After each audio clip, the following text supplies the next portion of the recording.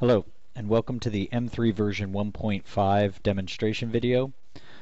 This will be a series of short video clips to explain and describe the new functionality that's added to the version 1.5 release. We will cover the ProgramFinder, multi-part program playback in a single field of view, recordable overlay probe, simple field of view playback optimizations, and exporting of the data cloud and printing of the feature detail stamp. So in this first video we will describe the ProgramFinder. The ProgramFinder is a function that is designed to help locate part programs quickly based on a matching pattern. The ProgramFinder is available on any CNC system and any manual system that has the digital comparator option enabled. So I'm going to demonstrate this by quickly creating a new part program. I'm going to teach a pattern and measure some features in the field of view.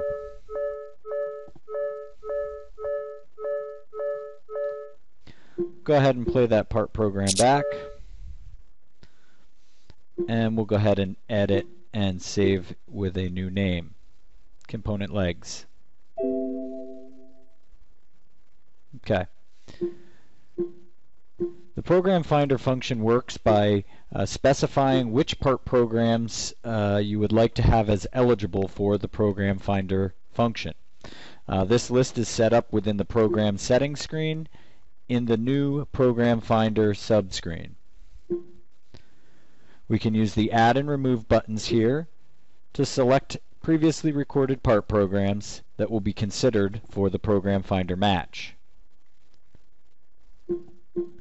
ProgramFinder is executed by pressing play when there are no features in the feature list. I'm going to go ahead and press play, and you can see my component legs part program has been located and loaded. I will press play, and the part program plays back. We can of course add additional part programs to the ProgramFinder list. We'll go ahead back to the ProgramFinder screen and add a part program that I had previously recorded.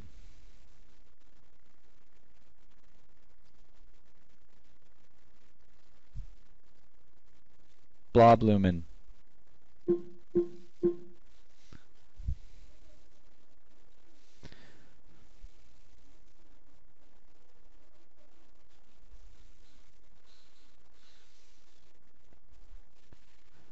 I've positioned the part in the middle of the field of view, and I'll press play.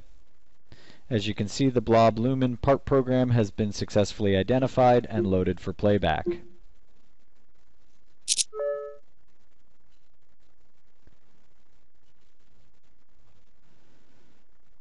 The next new feature that we will discuss is multiple parts in the field of view in playback.